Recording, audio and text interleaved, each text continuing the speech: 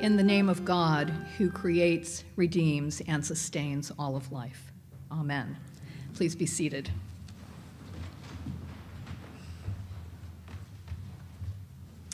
Some of you have known me for a very long time.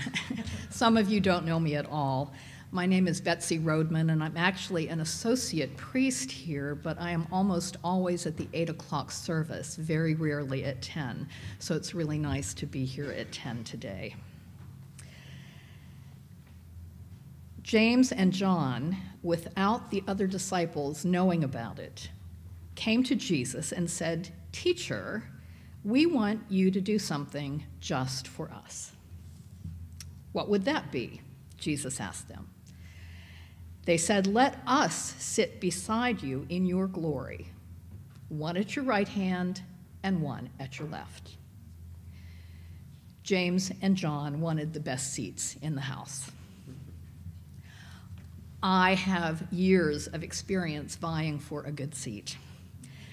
When I was growing up in Western Pennsylvania, there were no SUVs in which a family of 6 could drive long distances comfortably. Our family didn't have a station wagon. We had a mid-sized sedan with 2 bench seats. My parents would sit up front with my little brother in between them. The 3 girls sat in the back. The window seats on either side in the back were the best seats. It was easier to sleep if you could fold your sweater up into a pillow and lean against the window. You could open the window when you were carsick or when your parents' cigarette smoke got too annoying. Those were the days. You could see better when you were playing the license plate game. But there were only 2 window seats in the back, and all 3 sisters wanted one. Thinking back, if I had been the parent in that situation, I would have just rotated the seating every 45 minutes or so that everyone had equal access to a window seat during the trip. But our parents left it to us to figure out. And what we came up with was this. The first 2 of us to shout, "I get a window," before the trip started, got a window seat. But that declaration was only valid if all 3 girls could hear it and if all 3 girls could actually see the car when that declaration was made. Once you claimed a window seat, it was yours only until a bathroom or a food stop. And then all the window seats were up for grabs again, with the same rules applying as before. And then there was the best chair in the living room for watching television, and there was only one. If you were sitting in that chair and you needed to get up for a snack or to go to the bathroom, you could say, "DTMC," for "don't take my chair," and no one could take it. But if you got up from your seat to take a phone call or to get something from your room, saying DTMC didn't count. Anyone could take your seat. It was very complicated. And clearly in my family, there just weren't enough seats to go around. Apparently, James and John thought that there wouldn't be enough glory or enough good seats to go around in the coming kingdom of God. And so they asked Jesus to save them the places of the highest prestige and honor. It is hard to imagine how they could have had the audacity to do that, given that Jesus had told them and the others over and over again that the kingdom of God doesn't work that way. Again and again, Jesus taught that in the kingdom of God, the first would be last and the servant of all. That the way up was the way down. That suffering would come before glory. That the Son of Man would pour out his life in love. No matter how many times the disciples heard it, though, it just didn't sink in. As ordinary Jewish citizens living under the political rule of the Roman Empire, they were near the bottom of what theologian Walter Wink calls a domination system. Those at the top, in the positions of the most prestige and honor, had power over and control of others. Those at the bottom had little or no power and little or no access to resources and freedom. It was a hierarchy of domination versus subordination. It is the way their world worked, and it's all they knew.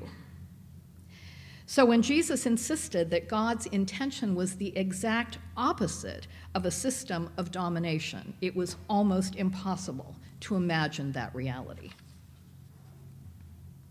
And the disciples were afraid. Their beloved teacher kept talking about his coming death. They had not envisioned that as part of the deal when they signed on with Jesus. They were afraid of what would happen to him, and they were afraid of what would happen to them. In their confusion and fear, they acted reflexively and instinctively. They wanted to be guaranteed a secure place and position, and they began to see their beloved companions on the journey as rivals rather than friends. Oh, how very familiar this sounds. When we're confused and afraid, don't we automatically try to protect ourselves and jockey for position? When we're uncertain and anxious, don't we seek whatever security might be available? When we're in danger of losing that which we think defines us, don't we risk seeing those around us as competition for whatever it is we're afraid isn't enough to go around? I was in a planning meeting recently with a group of people involved in a local ministry. Many of us were ordained. All were followers of the way of Jesus. And in this meeting of caring, faithful people, our ultimate goal of being the hands and the heart of Jesus in this specific effort of community outreach was sabotaged by the subtle power plays that were taking place interpersonally. Amid smiles and polite language, people were jostling for control in this very tiny corner of God's kingdom. Without ever saying so out loud, everyone in that room, including me, wanted to have his or her way of doing things acknowledged as the best way, the only way.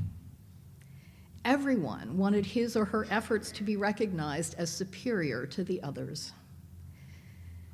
Comments that hadn't been intended to be hurtful were hurtful because those comments had been automatic and reflexive rather than intentional and thought through. Like the disciples, we live in a world of domination systems. Those at the top of the hierarchy in the positions of prestige and power and honor have power and control of others. Those at the bottom have little or no power and less access to resources and freedom. It's the way our world works. It's what we know. We participate in it without even being fully aware of it. And like the disciples, we are afraid. We're afraid that there isn't enough to go around and that we will be squeezed out or left out. When we're really honest with ourselves, we have to admit that our human condition is actually so very fragile that all of the resources of human power, prestige, or riches would not be enough to save us. Our human journey, despite its abundant joy, is really hard, and none of us are spared suffering or hardship or loss. Every one of us will die. That's terrifying. And in our fear and confusion, we blindly grab for whatever we think will give us some measure of control and security, even if it's at the expense of someone else, and even if we are not aware that we're doing it. Our merciful and loving God, in response to our confusion and fear in the midst of our human frailty, provides an alternative to the hierarchical rules of the domination system. In Jesus, God has responded to the fragility and the frailty of our human life by placing God's self right smack in the middle of our terrifying circumstances, as servant of all. God knows our pain because Jesus lived it. The risen Christ makes our pain and our vulnerability the very place where he meets us as friend and Savior. Jesus doesn't offer himself as an alternative to our human condition or as a way out of our lives. He offers his presence and his love in, around, and through every gritty, messy piece of it. There is no limit to his loving presence. It never runs out. There is more than enough for everyone, and then there's even more. God offers God's kingdom as the alternative to the domination system. One commentator writes that the life, death, and resurrection of Jesus sets us free and ransoms us from that system and empowers us to live differently. We don't need to be motivated by our fears. Our actions don't need to be fueled by the need for control or security. The risen Christ is in our midst, and we are fully and absolutely loved. And that love never runs out. The risen Christ is in our midst. May we be open and empowered to take up our cross and follow him. May we as individuals and as a community of faith choose every day, every moment, the way of Jesus, the way of loving presence, the way of honest self-awareness, the way of generosity, the way of servanthood. Amen.